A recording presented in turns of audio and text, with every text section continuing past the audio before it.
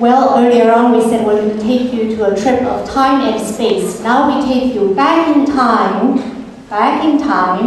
way back, 400 years AD. That is during Jin Dynasty. And during that time, a most beautiful, touching love story took place. Our story begins in South China. There's a young girl named Zhu Yingtai. She was a girl, so she could not go to school. In that time, education was only for boys.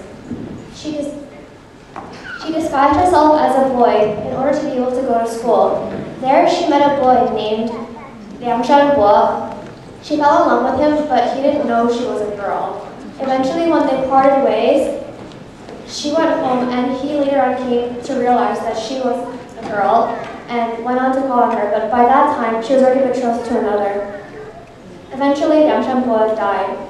When Zhu Yingtai went to visit his grave, the ground miraculously split open. A thunderstorm rolled in. She jumped into the grave, the ground closed again, and the thunderstorm rolled away as magically as it had come. From the grave sprang two beautiful butterflies.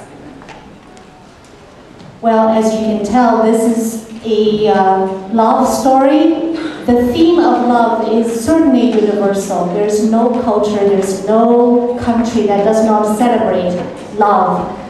But I would also say that this is a very Chinese story through and through. You know, given this unequal educational opportunities between girls and boys in the old days, and arranged marriage.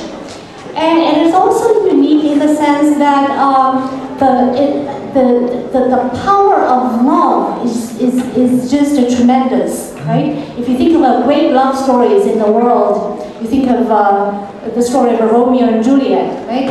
And then where does love end? Love ends together with the end of the lover's life. Well, this Chinese love story lasts a lot longer. Love does not die. Love should not die. Love cannot die. Love will always survive. In this story, love in fact transcends death and transforms lives. So if love is not possible in this life, it will happen in the next life. So in the story, we also see this sort of deeply embedded Chinese notion of afterlife in a beautiful and poetic way.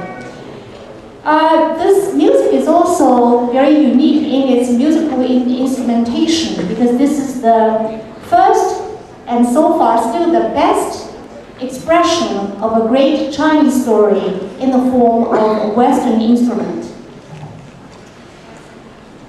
The performers today are a group of students from, again, the Center for Chinese Learning at Stony Brook. They will play the beginning section and the theme music of the violin concerto under the baton of Caren Abramoff. Violin soloist is Ariel Leong.